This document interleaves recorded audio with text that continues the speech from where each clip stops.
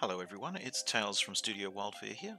I have just recently updated the Modern Starter token pack for Foundry Virtual Tabletop to take advantage of the token administration tools in Foundry Virtual Tabletop. So here we can see a preview of a good selection of the tokens that are in the pack. I've basically made, just for this example, I've made each character as a wildcard actor, so that I can just basically drag them out onto the tabletop and get a different token every time. So let's have a little bit of a quick look at the tokens. Oop, if I just get rid of these ones, there we go. Let's zoom. Oops, hang on, I'll go around the edge so I can zoom in a little bit. So this gives you an idea of the variety of tokens that you get in the package. So up the top here we've got, who is this little fella? This is Andrew the Soldier. And then we've got Billy, followed by, so basically I've just made 2 rows of 10 just to give you a quick demo of what's in the pack. We've got David, then we've got Jerome, down here a little further, Jerome on a bicycle. We have Catherine with a chainsaw and pistols and a bow. Then we have, I think this is Kenny the Soldier. Then this next fella here we've got is Mick. Chainsaw, axe, sword. Got him with a gun, chainsaw, various different poses. And we've got Survivor Charlie. Down the bottom we've got, who's this fella? This is Tom the Yard Worker. Then we've got another zombie apocalypse, Timmy the Survivor. And we've got Klaus the Urban Warrior. Keith the Urban Warrior, Kathy, and we've got Jenny Corporate Security with a dual pistols or submachine gun. Then we've got Anna the Freedom Fighter, and back up here at Andrew the Soldier. Now, with using Studio Wildfire tokens in Foundry, the best way to do it, so that you get the correct scaling, so that everything scales so that the character fits a 5 foot by 5 foot square and is in scale.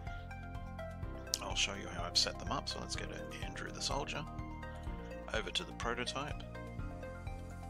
So this is the prototype window.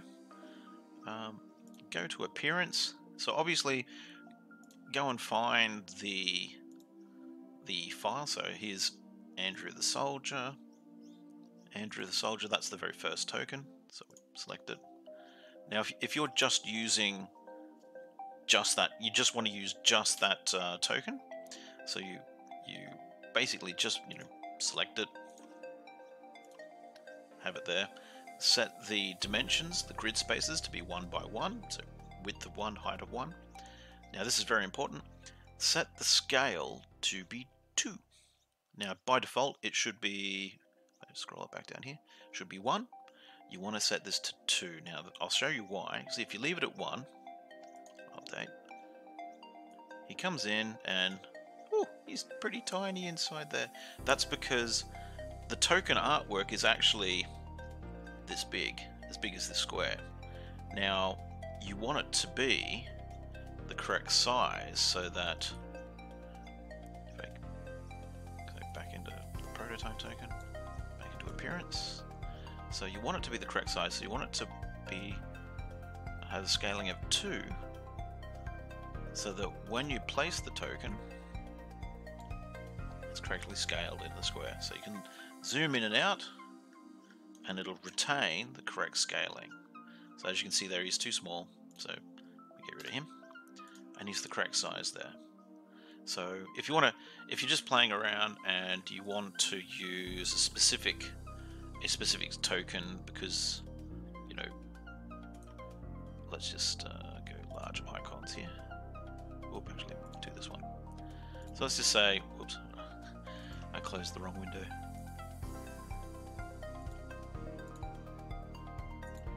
Okay, so let's just say we're scrolling through here, and you know, you're in like a scene where there's no fighting. It's just you need to track where the token is. Maybe you just want to use this one. So select that. Go select file. Update token. That way, whenever you place him onto the map, it's that particular one that's being placed. Now, so if you want to change it while you're actually in a game, like you want to change it just for the scene that you're in, double click on him, which will bring up the character sheet for the scene. Then click on token. Now you'll notice that it said token, not prototype token. Token refers to the actor's placement in that particular scene, whereas prototype token refers to the setting of the token for the campaign as a whole.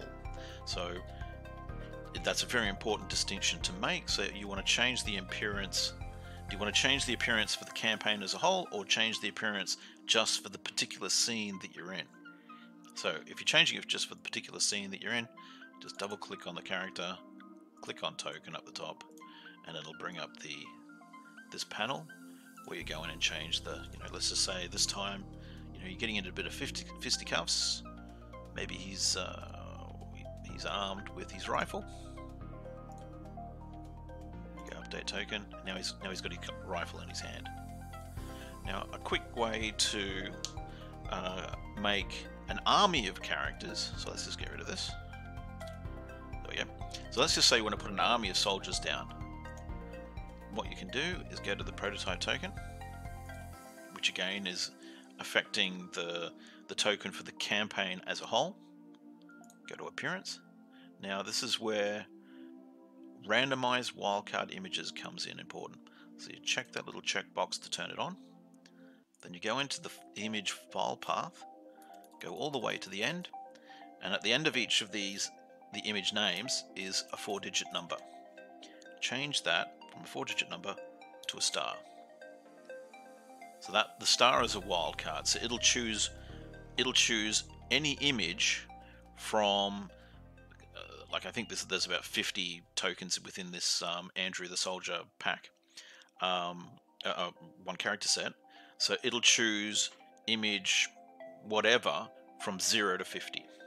So it could come along and, you know, when you put it down and go image 20, next one could be image 50. So I'll show you. So you change that little wildcard, make certain you've got randomized wildcards checked, go update token. Now whenever you drag him onto the tabletop, it's randomly selecting one of the images from the folder. There we go. So you'll find the specific version of this token pack in amongst the standard version of the token pack. You'll see a specific download called Modern Starter Token Package bracket FoundryVTT. So that one, everything's specifically set up for use in FoundryVTT. If you use the standard package, which is a collection of PNGs, it's the exact same thing as this. You can use that in any virtual tabletop program that allows you to import images as tokens. So you could use it in Fantasy Grounds, you could use it in Roll20, whatever you like. And I hope you have a lot of fun using these characters and these tokens. Thank you very much. Don't forget to smush the like button and the subscribe button to keep up to date with the new releases from Studio Wildfire. Thank you very much. Have fun gaming.